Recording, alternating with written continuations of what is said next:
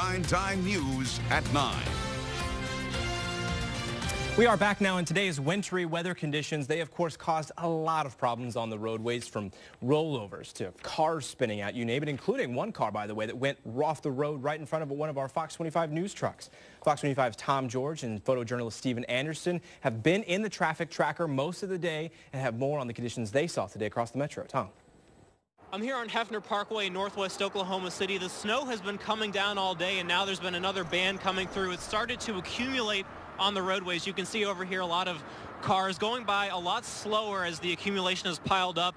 The snow combined with the wind blowing in your face has made it very difficult for drivers as they pass through. We've driven by dozens of cars stranded on the side of the road. Earlier today on Kilpatrick Turnpike, we saw a car rolled over. There have been other accidents and rollovers on I-44 near Classen.